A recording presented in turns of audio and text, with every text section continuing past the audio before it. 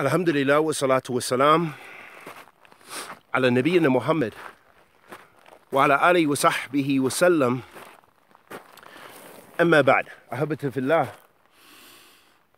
Ibn al-Qayyim, he says, rahimahullah ta'ala, he says, so the means are there with Allah's wisdom. So here he's talking about the importance of true tawakkul ala Allah is putting your trust, your heart, leaving your heart and your full trust with Allah subhanahu wa ta'ala, and by making efforts, physical efforts to attain something.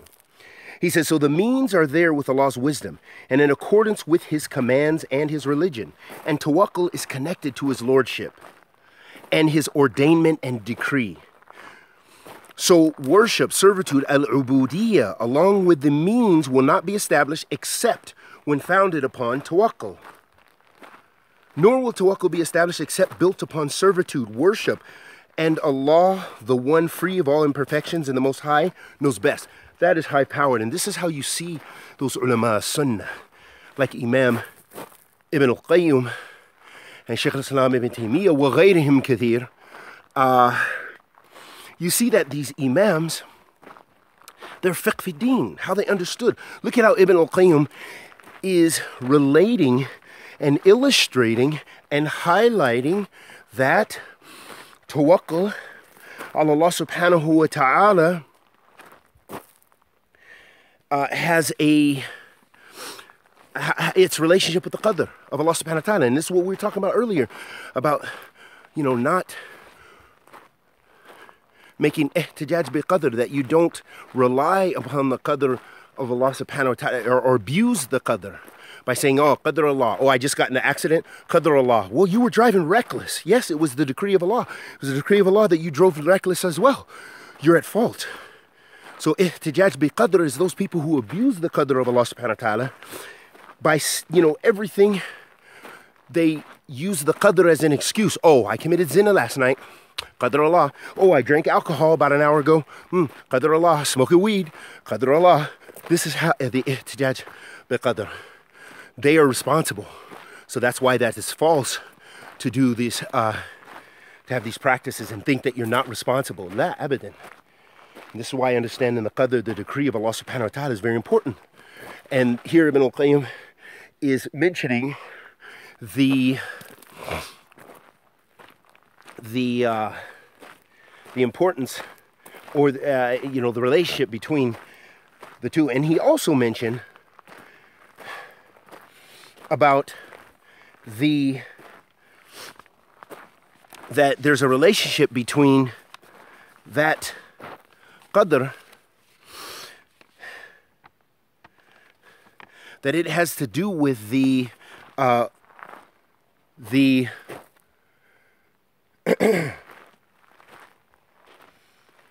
uluhiyya of Allah subhanahu wa ta'ala, the rububiyyah, the lordship of Allah subhanahu wa ta'ala, that He decreed everything, and that He subhanahu wa ta'ala knows best. So this is very important that we have this understanding of tawakkul, and that our heart is grounded with Allah subhanahu wa ta'ala. Then he also mentioned that, so he said, so worship, servitude, al-ubudiyya, along with the means, will not be established except when founded upon tawakkul. So that uluhiyya, the ubudiyya and uluhiyya, that you're not actualizing that except through, that it's an act of worship. That means you're worshiping Allah subhanahu wa ta'ala. That you're putting your trust in Allah subhanahu wa ta'ala and you're making those actions. So you're using the actions, but you're at the same time, you're actually doing an act of worship because you are putting your trust in Allah. And that's an act of ibadah. Tawakkul is an act of ibadah. It's ibadah qalbiyya. It's a worship that has to do with the heart.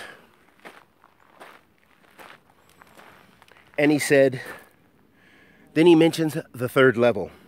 He said the third level, that the heart is firmly grounded upon tawakkul, based upon tawheed. So here Ibn al-Qayyim again affirming that these actions of ibadah, they're all about actualizing tawheed. Your tawakkul has to do with tawheed.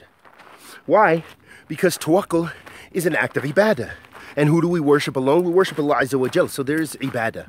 And that it's a fi'l qalbiyya, or it's an action of the heart. It's an action of the heart. So he says, since a servant's tawakkul will not be sound until his tawheed is correct, indeed the reality of tawakkul is the attainment of tawheed by the heart. So as long as his heart contains connections with shirk, then his tawakkul will be weak and defective. And in accordance with the purity of his tawheed will be the soundness of his tawakkul. So whenever a servant turns towards other than Allah, then this diversion will take away one of the parts of his heart. So his reliance upon Allah will be decreased in accordance with the size of that part of his heart. This is what led some people to think that tawakkul will not be correct unless the means are rejected. So now you see he's explaining how those extreme Sufis and others, how they came to their belief, because they began to reject the asbab. They said, hey, that's not real tawakkul, that's not real trust in Allah. If you're still making actions, real trust in Allah, let me give away all my provisions, walk in the desert, and wait for my Lord to deliver food. And that shows real iman. Look at how many stories, if you look at Jamaat Tabligh, if you look in some of their books, how many stories do they have similar to this, where they're talking about, and you hear people mentioning these kind of stories. But what are they doing? They're showing their imperfect tawheed. They're showing the naqs in their belief.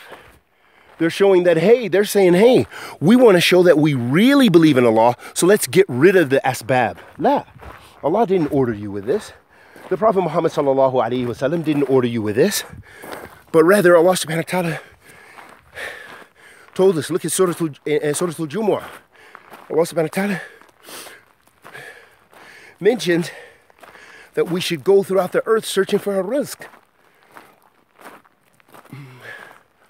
after salat.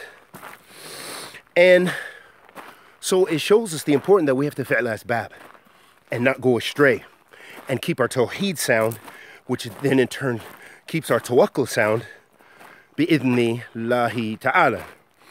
So he says, so whenever a person turns towards other than Allah, then this diversion will take away one of the parts of his heart. So his reliance upon Allah will be decreased in accordance with the size of that part of his heart. This is what led some people to think that tawakkul will not be correct unless the means are rejected. This is true, but by rejecting them with the heart, not with the limbs. So tawakkul is not correct by rejecting the causes with the heart whilst attaching one's limbs to them.